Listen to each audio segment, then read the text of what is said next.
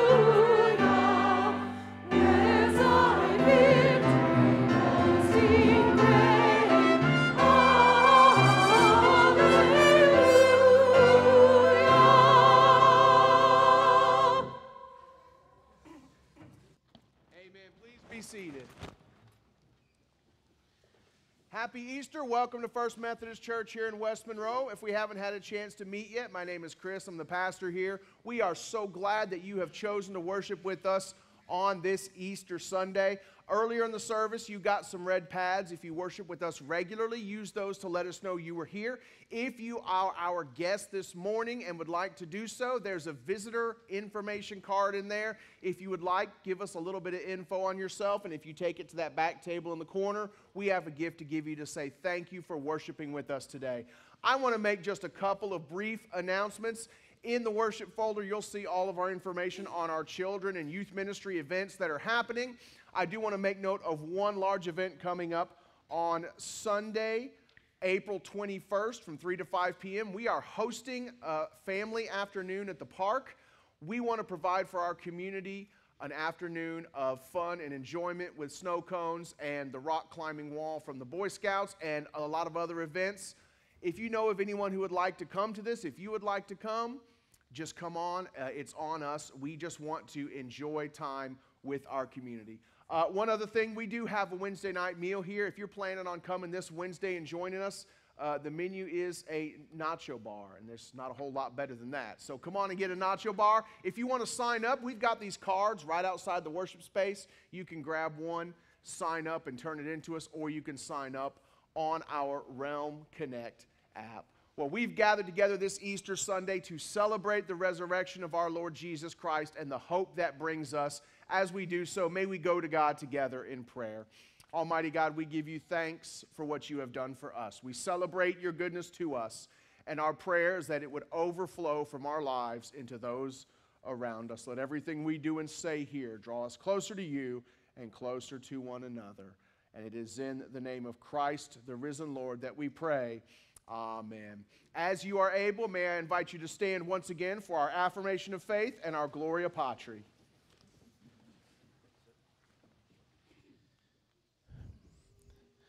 Please join me in the affirmation of faith.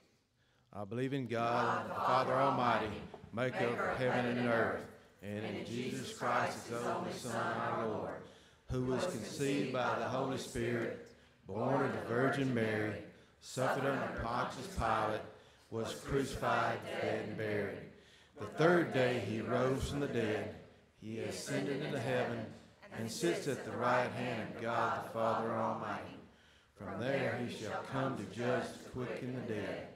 I believe in the Holy Spirit, the Holy Catholic Church, the communion of saints, the forgiveness of sins, the resurrection of the body, and the life everlasting. Amen.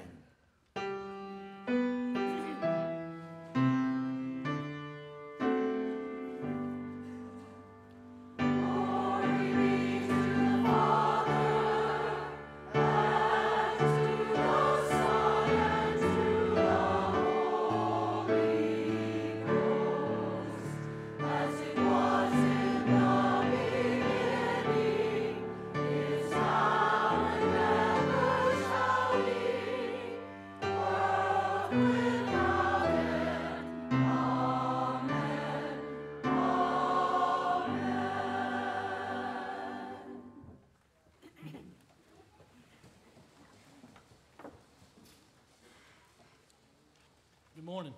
Good morning. Our scripture reading today is in 1 Corinthians chapter 15, verses 54 through 55. Then, when our dying bodies have been transformed into bodies that will never die, this scripture will be fulfilled. Death is swallowed up in victory.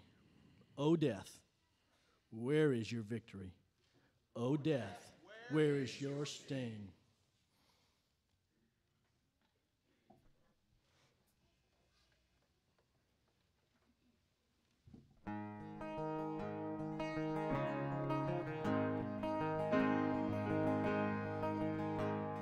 Alone in my sorrow and dead in my sin,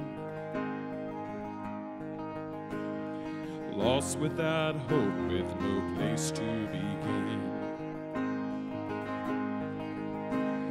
Your love made a way to let mercy come in.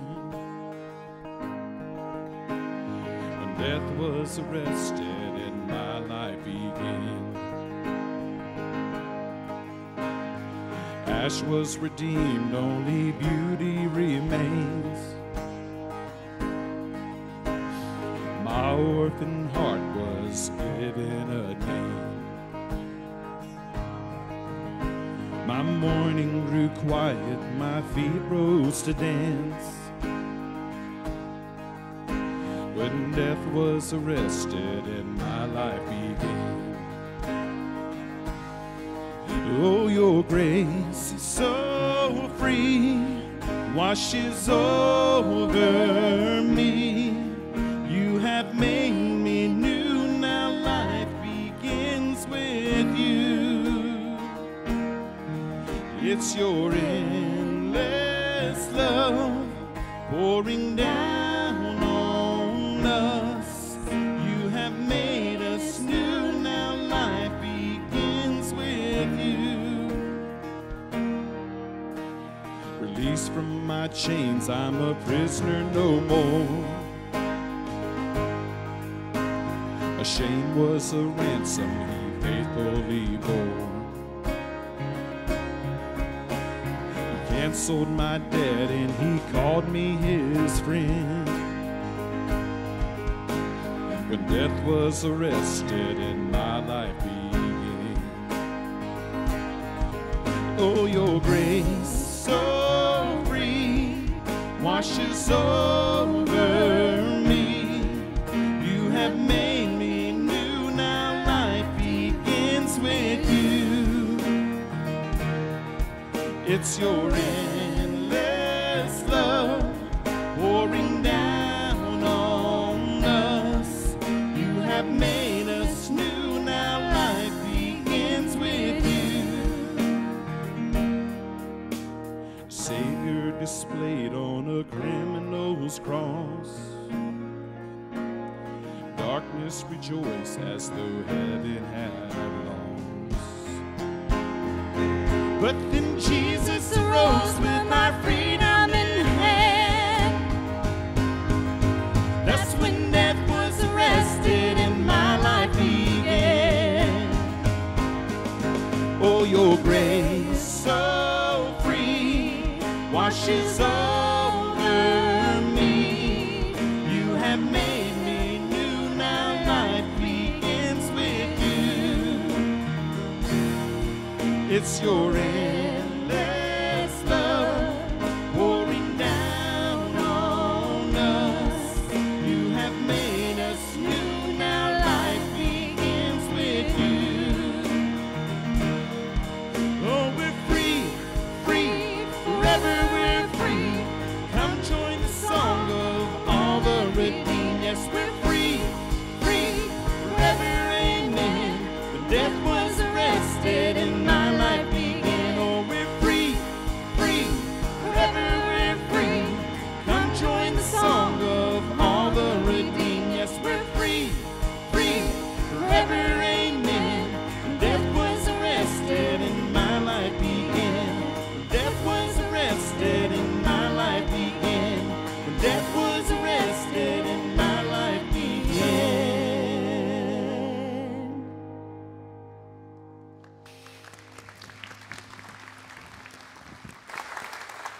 Amen.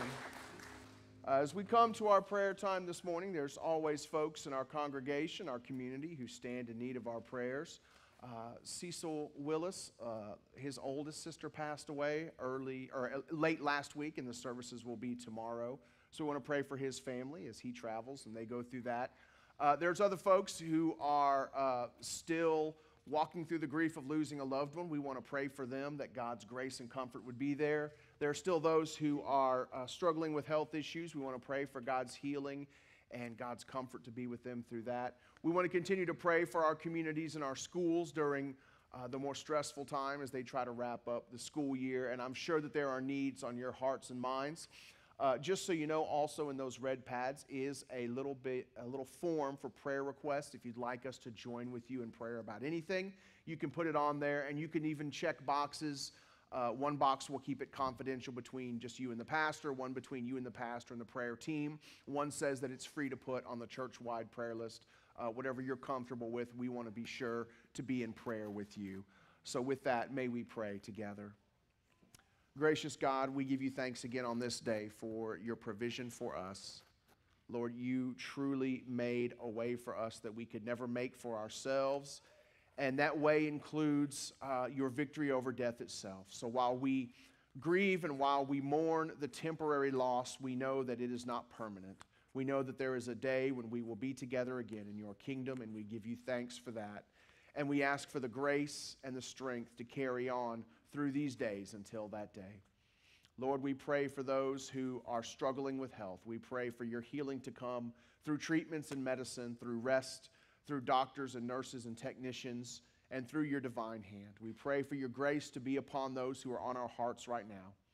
And Lord, for those needs we've not mentioned, you see them and you know them, and you are the God who answers. So we lift our prayers to you. And Lord, we do pray together as your children, praying in faith, the prayer that you taught us by saying, Our Father, who art in heaven, hallowed be thy name. Thy kingdom come, thy will be done, on earth as it is in heaven. Give us this day our daily bread, and forgive us our trespasses, as we forgive those who trespass against us. And lead us not into temptation, but deliver us from evil. For thine is the kingdom, and the power, and the glory forever. Amen.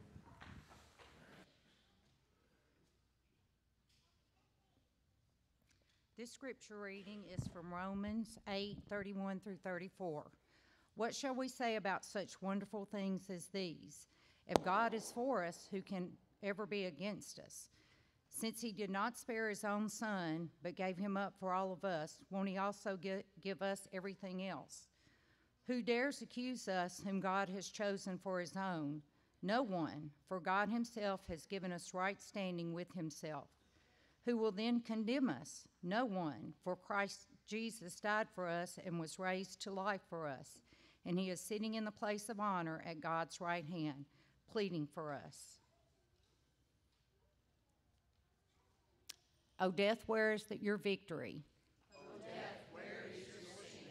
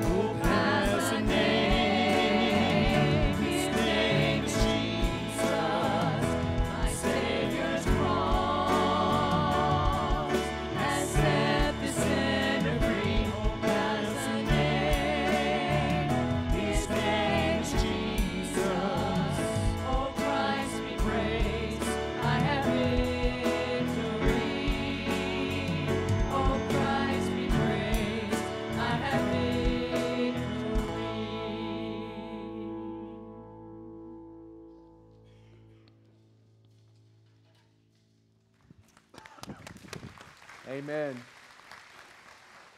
As our ushers come forward, we're going to continue our worship through our giving. It is your gifts that makes us able to do ministry outreach events like the Afternoon in the Park for our community. So thank you as you support the ministries of God's kingdom through this church.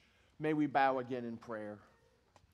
Almighty God, you are hope personified. As we give with the expectation that what we give will go forth and will bring that same hope to those around us.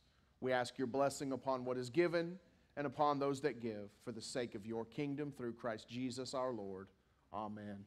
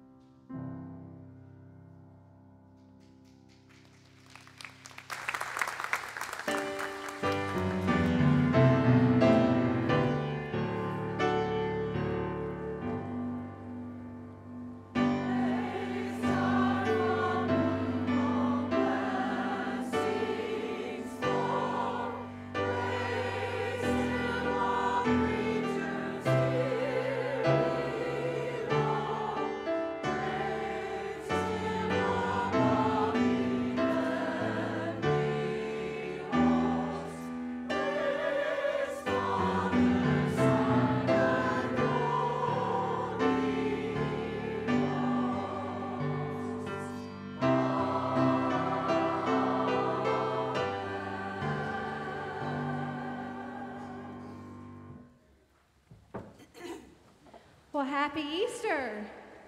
Happy Easter. I scared you. Well, I didn't mean to scare you.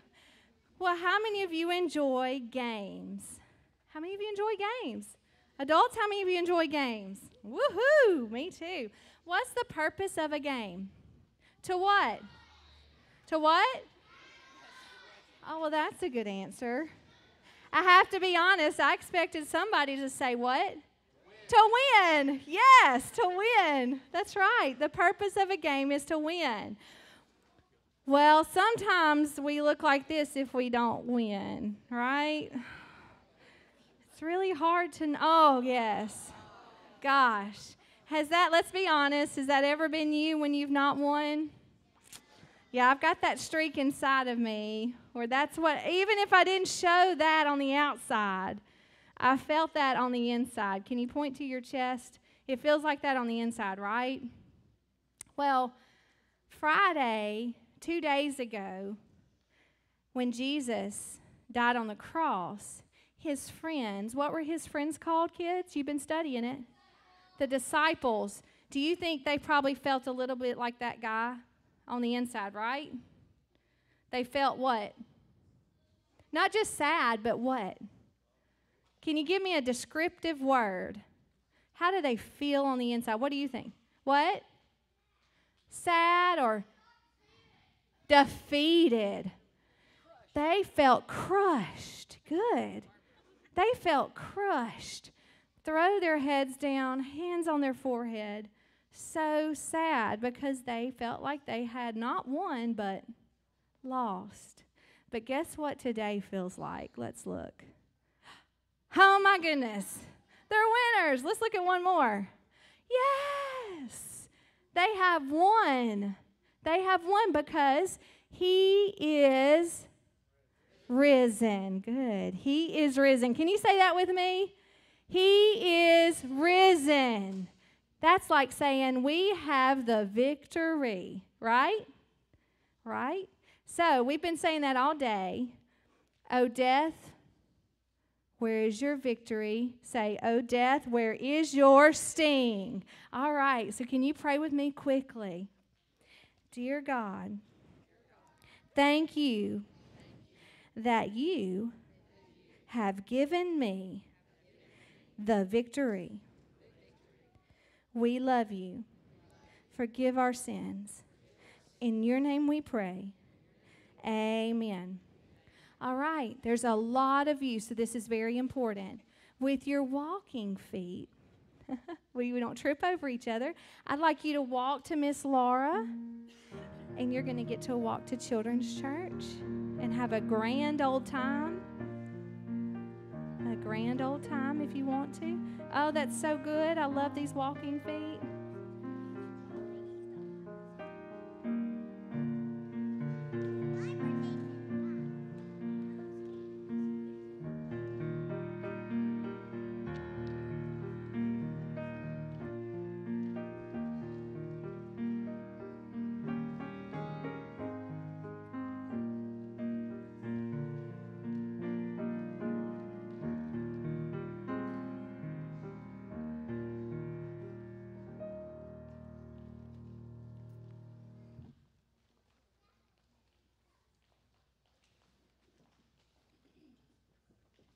Our next scripture comes from Matthew 28, 5 through 8. But the angel said to the women, "Don't be afraid. I know that you are looking for Jesus who was crucified. He isn't here because he's been raised from the dead, just as he said. Come, see the place where they laid him. Now hurry, go and tell his disciples, he's been raised from the dead. He's going on ahead of you to Galilee. You will see him there. I've given the message to you." And with great fear and excitement, they hurried away from the tomb and ran to tell his disciples. O death, where is your victory?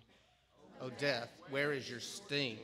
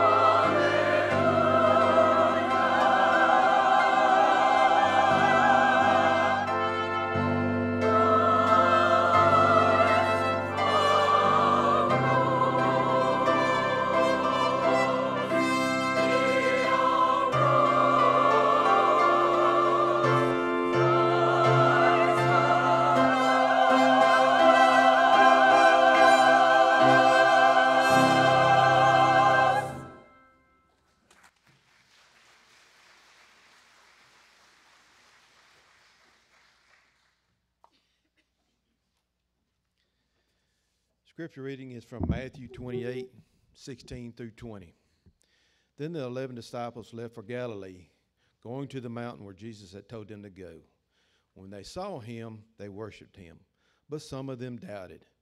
Jesus came and told his disciples, I have been given all authority in heaven and on earth.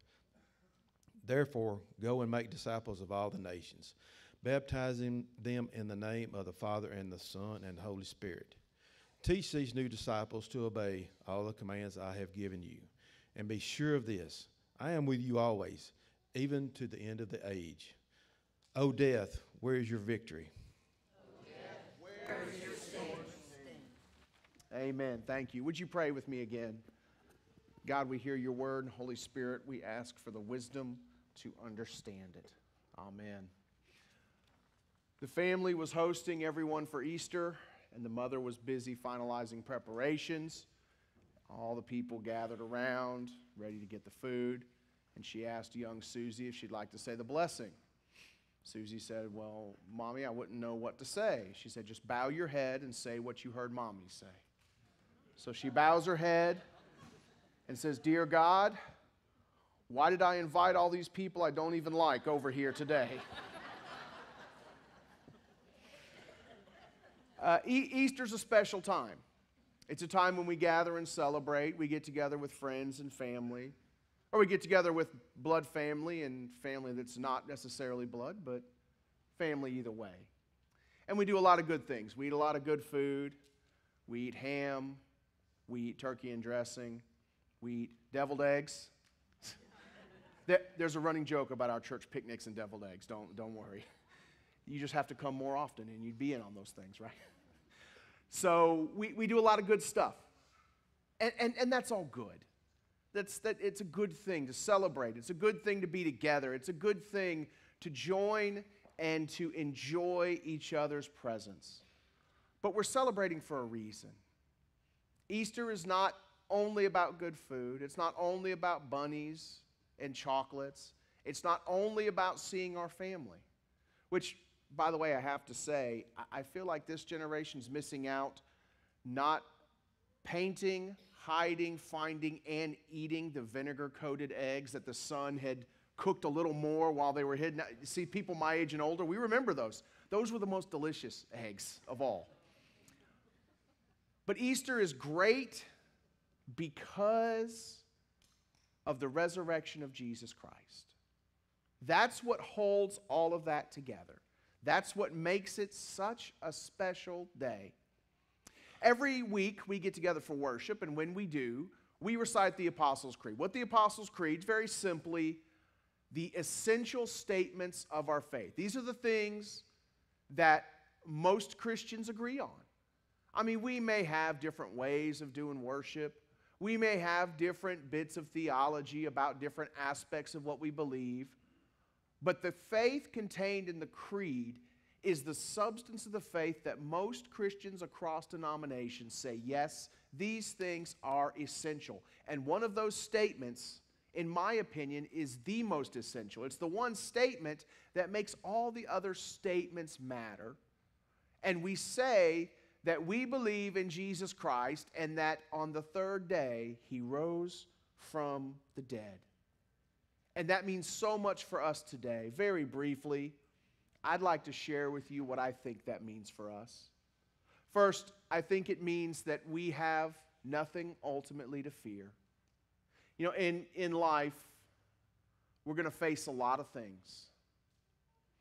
And on Friday, those disciples who had left homes, they had left businesses, they had left everything to follow Jesus, who they believed was the Messiah. On Friday and Saturday, I'm sure they were afraid. I'm sure the world felt really, really dark. Have you ever been in what one of the church fathers called the dark night of the soul? You ever been in that time of darkness? It may not last a day. It may not last only a week. It may last months. It may even last years. But friends, that time doesn't have the final say. As those disciples cowered in fear on Friday and Saturday, had they only remembered the words of Jesus, had they only remembered the promise that He would not leave them, that He would not abandon them, that He would not forsake them.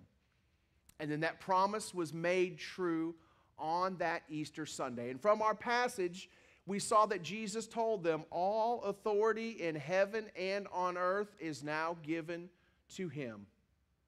So listen to His words in John's Gospel. I have told you all this so that you may have peace in me. Here on earth you will have many trials and sorrows. Isn't that the truth? Every day seems to bring a new trial of its own. If it's not in our life, it's in the life of someone we love.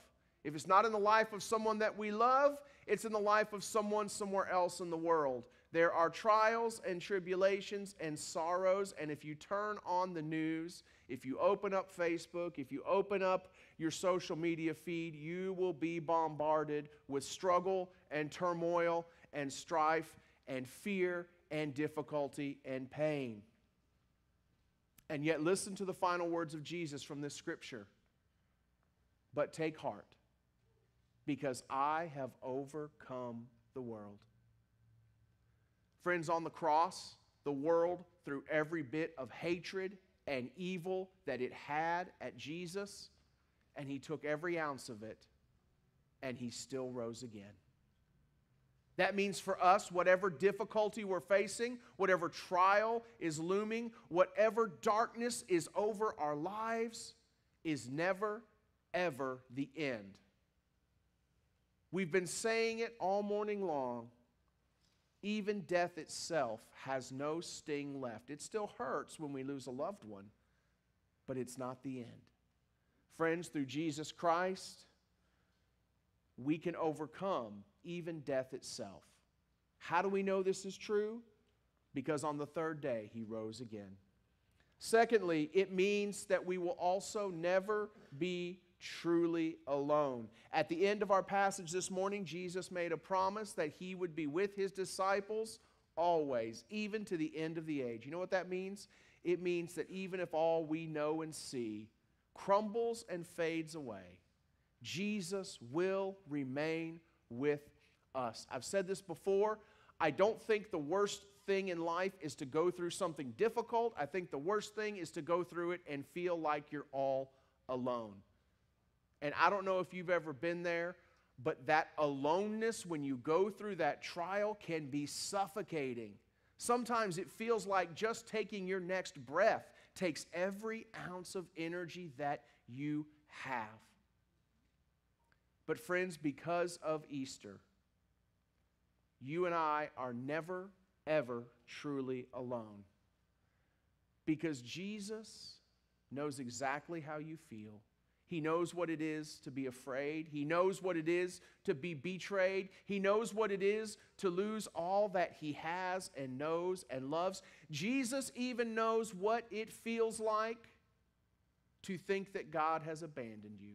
Remember His words on the cross, my God, why have you abandoned me? I say in that moment, Jesus was at His most human.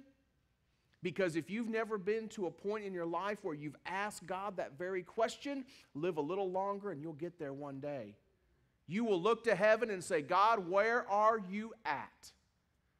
And in that moment, friends, Jesus Christ knows exactly how you feel.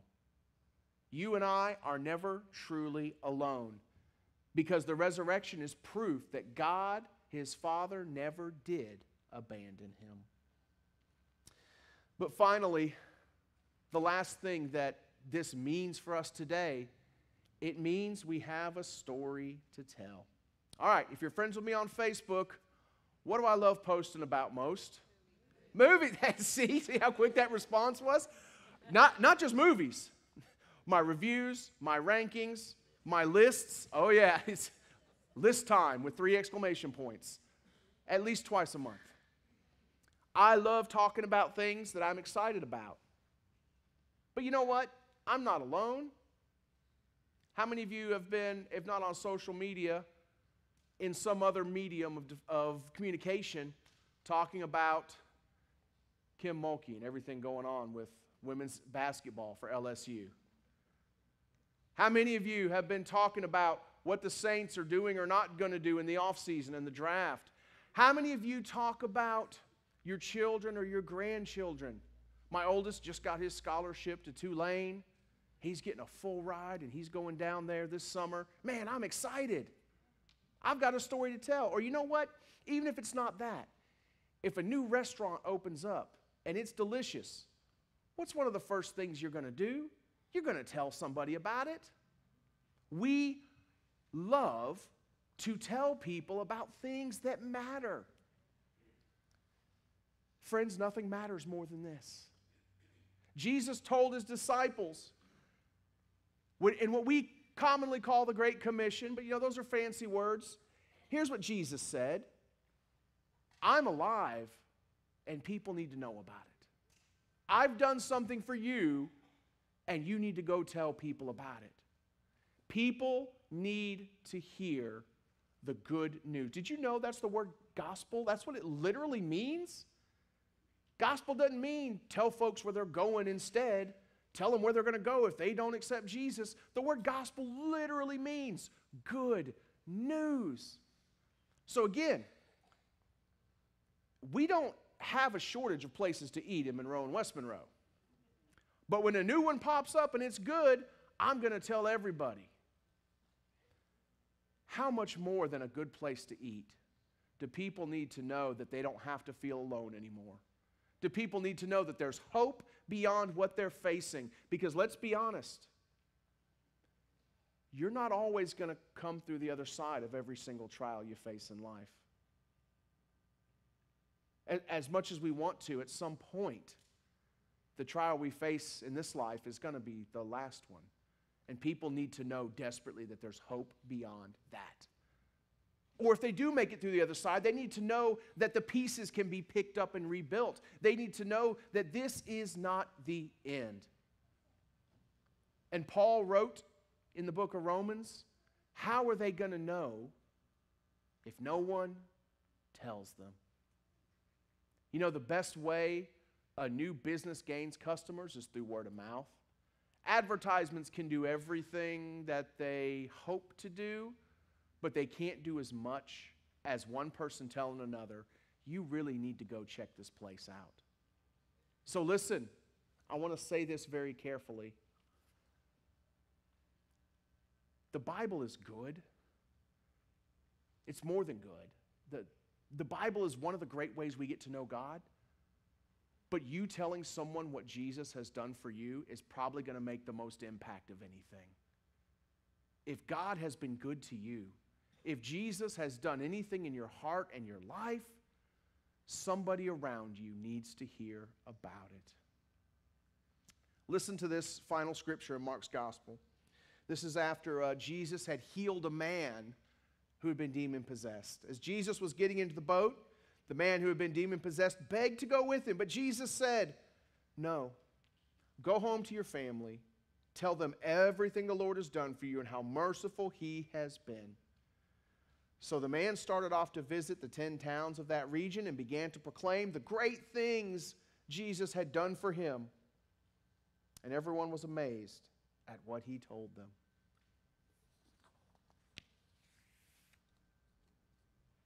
The fact that Jesus rose from the dead is the reason we do all of this. If Jesus is not alive, this is just a very nice social gathering. But if Jesus is alive, then change in my heart and change in your heart are actually possible. If Jesus is alive, then those loved ones that we have said goodbye to, we've not said goodbye, we've only said, I'll see you soon. If Jesus is alive, then all of this stuff that God says is possible can actually be for us today. The hope, the joy, the peace, and then the final scripture we're going to hear from in just a moment. All because he rose on the third day. And friends, we have the privilege, not the burden, not the obligation. We have the joy and the privilege to be the ones to tell people about it, to tell them that Christ is risen, and to tell them what he has done for us.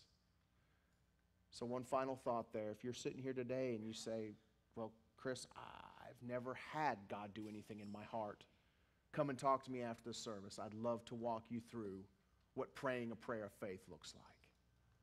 Would you pray with me? Lord Jesus, we are grateful that you are risen.